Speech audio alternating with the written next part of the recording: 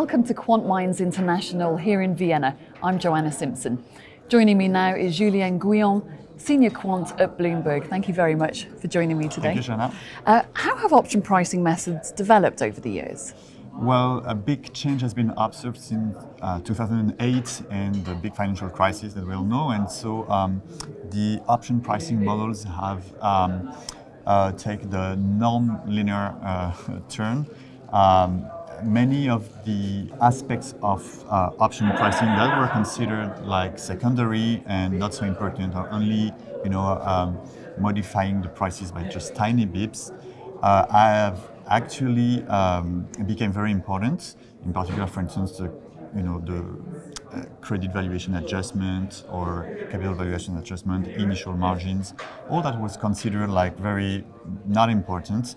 And one thing is that all this is actually described by nonlinear equations in finance. So that means that the pricing, so what we call partial differential equation, that's the equation that gives the solution to the option pricing problem, are now nonlinear. Nonlinear meaning basically that the output is not just proportional to the cause, but behaves in a more complicated way, like the square or another power of it.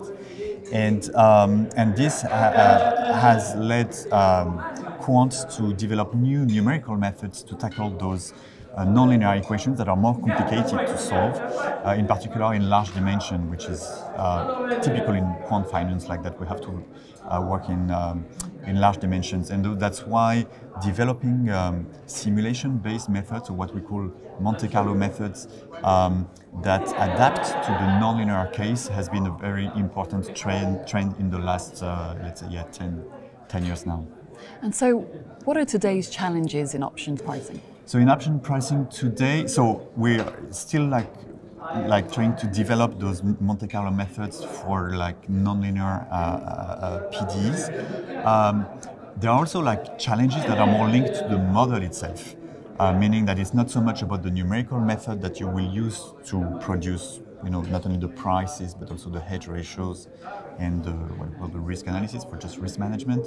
But it's also about what is the right model that correctly describes the way the different assets and the volatilities behave.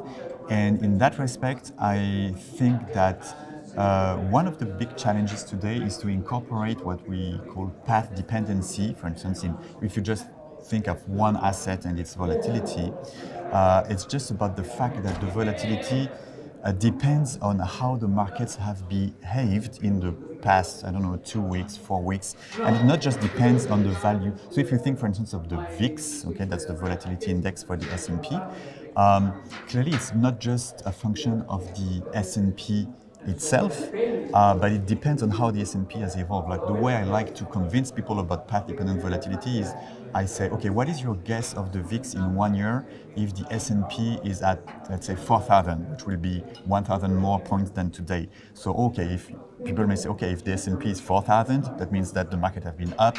Usually when the markets are up, the volatility is quite quiet, okay, so quite low. And so they would say, okay, so the VIX will be quite low. But then I say, okay, if now I tell you that in 1 year minus 2 weeks, the S&P is, say, 4,500, so that would have mean actually that the S&P would have go down from 4,500 to 4,000 in just 2 weeks. So there are probably times of crisis, of turmoil, and actually we know that in those periods the VIX shoots up. And so that's just to tell you that you cannot actually just that the volatility is really a function on how the markets have evolved in usually the recent past. That can be maybe a few weeks to a few months, and that is quite clear. I think that's really how the traders and the markets behave, but it's actually quite difficult to incorporate this in the equation. So because even the simplest options, which are we call the vanilla options, then the prices of those options become a complicated object because it itself becomes path dependent, and that's quite of a big challenge, I think, for today's option pricing. And though it's difficult to predict, how do you see things developing in the future?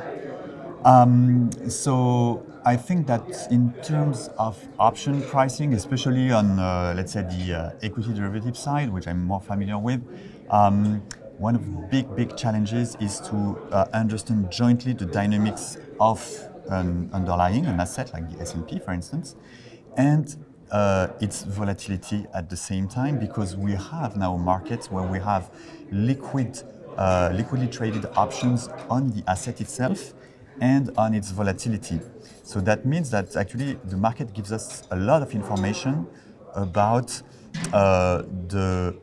what we call in mathematics the risk neutral distributions of the underlying and the volatility. So basically, what is the probability that the S&P will be within a certain range in the future, and at the same time, the probability that its volatility, or for instance, the VIX, will be in another range of values, and building a model that is able to fit the market data both on the underlying and the volatility at the same time is something that is known to be very challenging, very far from being trivial.